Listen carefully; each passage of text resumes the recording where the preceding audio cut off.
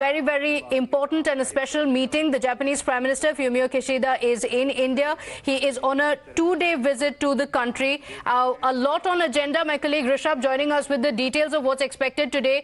Rishabh, this is a very important meeting because it comes at a crucial juncture of the Indo-Pacific relations. The agenda today is likely to be defense and trade.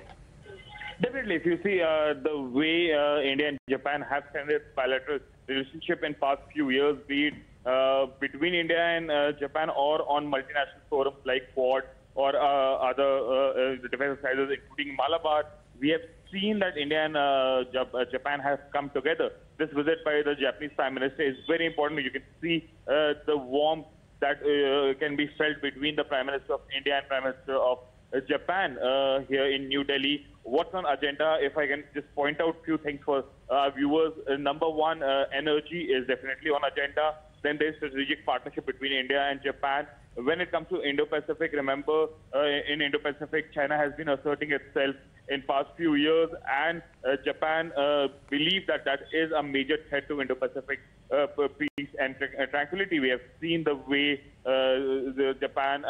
China and Taiwan are was on a brink of war when the U.S.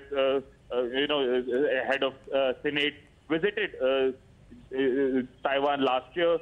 So the way all this is, so China remains the big elephant in the room that will be discussed. Energy, food security will be on agenda, and the strategic partnership that India and Japan share, that will definitely be discussed. Apart from that, we also need to understand that India is presiding over the G20 this year, while Japan is presiding over the G7 summit, and G7 summit is slated to be taking place in Japan in the month of May. So a formal invitation for G7 will also be extended by the Japanese Prime Minister to Indian Prime Minister. Yes, so Rishabh, the two sides are expected to focus on enhancing cooperation in a range of areas, including, like you mentioned, defense and security, trade, investments, high technologies as well. The Japanese Prime Minister has a short visit in the country, but as we've been discussing, it's a very significant one because it comes at a time when there are a lot of challenges that the world is facing, and India has assumed the presidencies of the G7 as well as the G20. G7 Japan and G20 India. So